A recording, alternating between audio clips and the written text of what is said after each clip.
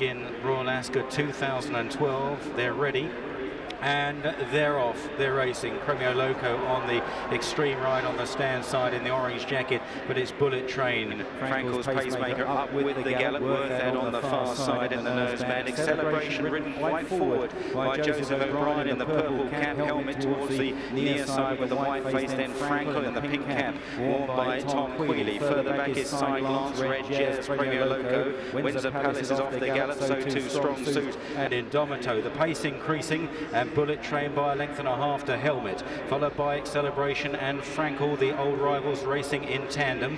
Worth that is back in 5th place then, followed by Side Glance, Premio Loco, Red Jazz, Windsor Palace, Strong Suit second last, and finally Indomito. Heading now towards the halfway stage, the 4 furlong marker, and Frankel lying a close-up 4th, following in his stable companion Slipstream. Bullet Train from Helmet on the right, on the left Acceleration. Quealy is just edging out now to the right and gets a clear view of the front, and he's ranging up to join Bullet Train. Worth that, Side Glance, Red Jazz pushed along, Strong Suit, Premio Loco, and it's Frankel that gallops into the lead. Acceleration is again trying to go with him as they race inside the final quarter mile, and Quealy says go on the champ. It's Frankel that leads the way, and he opens up in tremendous style. 4 or 5 lengths clear of Acceleration. The rest are well beaten off, and it's all the way for Frankel.